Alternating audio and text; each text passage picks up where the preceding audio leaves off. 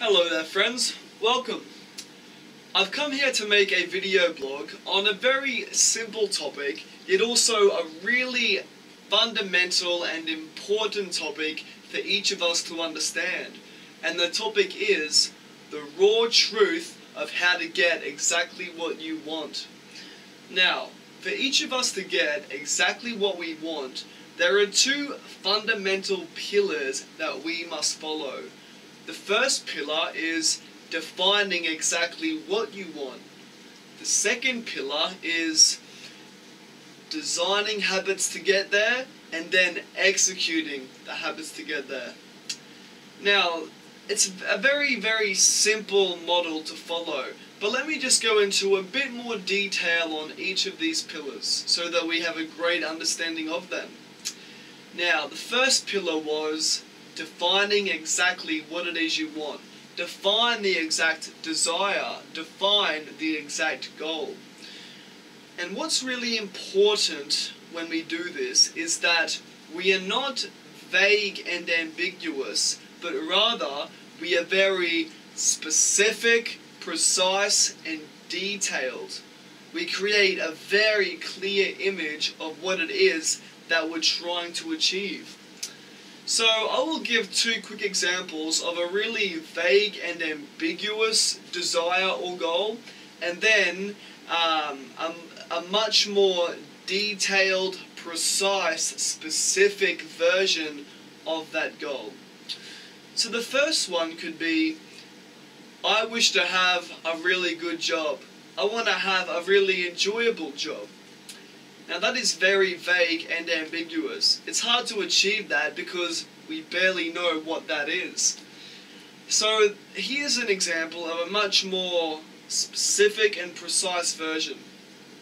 It could be, I wish to have this specific role or one of these specific roles in this specific industry.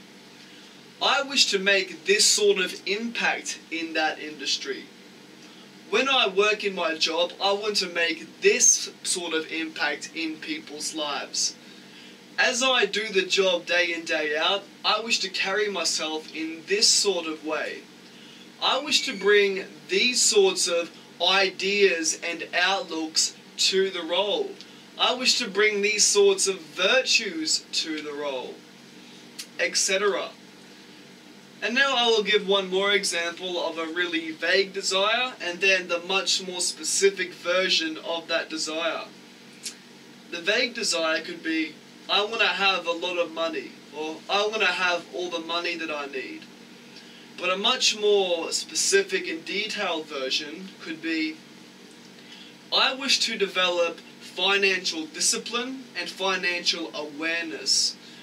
I wish to map out all of my expenses for a week, and then as soon as I get paid, just fill up all those buckets and nail all my obligations. Then I will take the rest of my money and put it in specific saving accounts.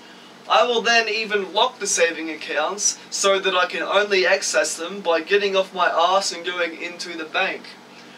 I wish to put money into that saving account every week, week in, week out, so that I always have a large reservoir of money at the ready for when a really worthwhile expense comes up.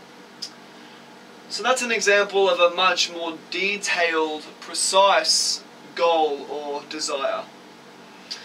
Now it is so important to have this precise definition of the goal or desire, because it is somewhat analogous to having a compass with a really precise needlehead that points to north, or one which is a little bit temperamental and doesn't point perfectly to north at all times, but rather points in the general sort of direction of north. So as you're moving around the forest, the needle is going to point in this sort of direction, and it can vary from here and there, but the main point is it's not super precise.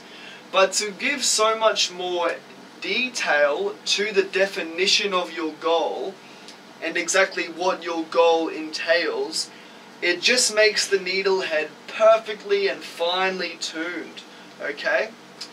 And one more little detail I'd like to add to the idea is you will, yes, define your specific goal or desire, but then also create the specific sub-goals needed to get there. And as you define the sub-goals or the stepping stones, that is adding detail to the overall goal. So yes, it is super important to be really specific, precise, and clear in the definitions of what you want.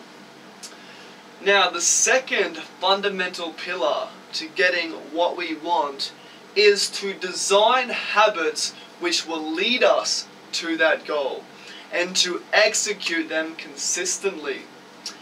It is super important that when we design these habits, we are really rigorous in ensuring that, yes, this habit will lead me to the result I want. So make sure you are thorough when you design it. And then the next super important point is that we execute the habits with perfect consistency, like clockwork, like the second hand which never stops ticking. It just keeps on doing its thing. Boom, boom, boom, boom. We must execute our habits in the same way, day in, day out, without fail. Because only with perfect consistency is where the results happen. Only with perfect consistency is where the fruits are blossomed and where the power and magic starts to form. Now, in order for us to have this perfect consistency with our habits, to have the perfect execution, it's really helpful to understand how habits work. So I'll briefly go into a framework which I acquired about how habits work. And it was in a book. What was the book called? I think it was called The Power of Habits. Now, all habits have a 3-step framework to them. They have the cue, the routine, and the reward. So let's take the quick example of eating chocolate cake.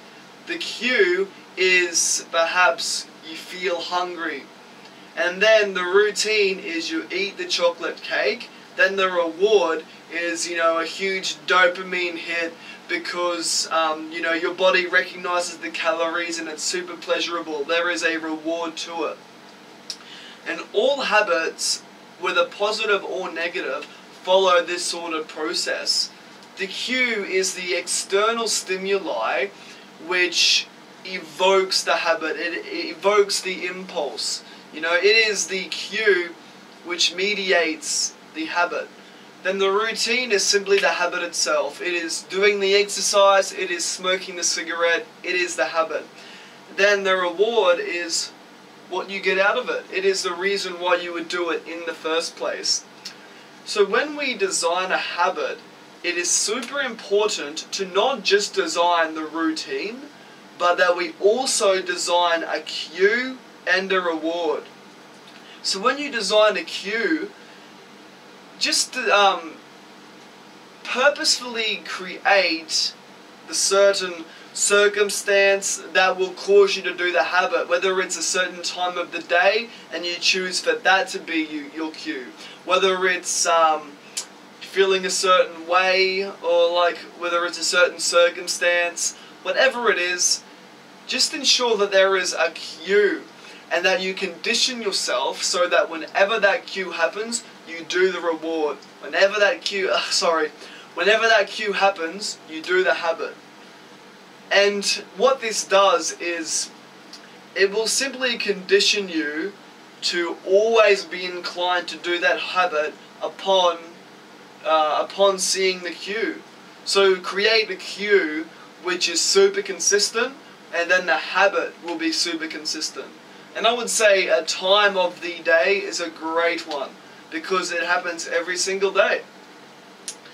And when you design the habit, it's also super important that you are clear on what the reward is, that you have a perfect idea of what you are gaining from this habit every time you do it, because this will keep your motivation and your inspiration constantly renewed. So it is super worth having the reward. Now, in order to achieve any objective, yes, you must create these new habits, but maybe you need to get rid of some bad habits. So just say one of your goals is, I want to be really healthy and vibrant. Yes, you will be developing new habits such as good exercise, good nutrition, etc. But maybe you must remove a poor habit like smoking.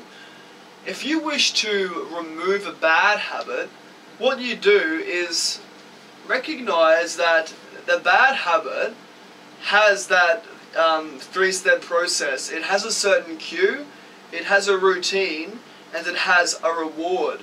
And if you wish to get rid of the habit, simply take away the routine, but you keep the same cue and you keep the same reward. So just say for smoking, the cue was, I feel stressed. Then the routine here was, I smoke a cigarette. And then the reward is, now I feel peaceful, calm, and at ease. If we want to get rid of smoking, we can actually keep that same cue and the same reward, but we take away smoking and we create a new routine. So just say that routine is doing yoga. So every time that I feel stressed, I'm going to do some yoga, and I'm going to do some really relaxing breathing, and I'm going to just stretch out every fiber and invigorate my nervous system, etc. Then the reward is, I will undo all the kinks, I will feel calm, present, vibrant, and at ease. So that's just a quick little method to getting rid of a bad habit. Keep the same cue, keep the same reward, replace the routine. Now, just in regards to designing these habits and executing these habits, I would say that if the clear desire is analogous to the compass which points perfectly north, then these awesome habits that we've designed are like the steps that we take towards it. And to keep with this analogy, I would also say that if we were to stay where we are, if we were to not really define what we want with heaps of detail, and if we don't execute many habits, and we just stay where we currently are, that is analogous to staying in a somewhat barren and scarce land. But then, to actually take out the compass, to see true north, and then embark on the journey to get there, that is like embarking on the journey toward much greener pastures, to go towards an oasis which has abundant resources, which is aesthetically beautiful, where the breeze and the water just invigorates your senses. That is what it is like to move toward that desire, that goal, all those various desires and goals. That is what it's like to arrive at your dream life. So yes, just to reiterate very briefly, find out exactly what you want and describe it with awesome detail and awesome precision, and then go and execute the habits which will lead you there. And a thing about habits is the more you do them, the easier they get. So that's about it. I wish you all the best on your journey, and much love to you.